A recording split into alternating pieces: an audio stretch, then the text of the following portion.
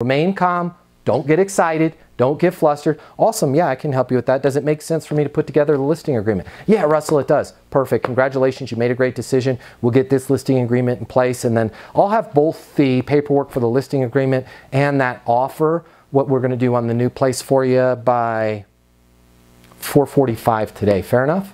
Yeah, Russell, thank you so much. High fives. Now, I'm giving you permission, Russell, to get in your car and go, yeah! But don't do that in front of the client, right? Stay calm, stay cool, stay collected, trust your process. A lot of times, what we have to realize is we have to drop the dang enthusiasm. When we get really excited, that's not good.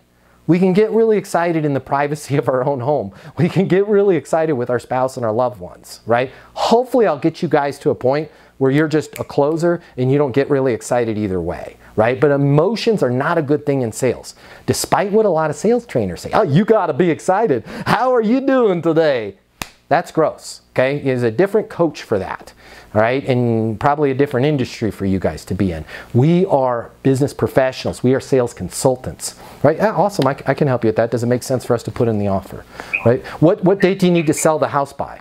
What makes that date important, right? What's the most important thing that we need to accomplish when we're listing this house, right? Boom, boom, boom. Stay cool, stay calm, collected.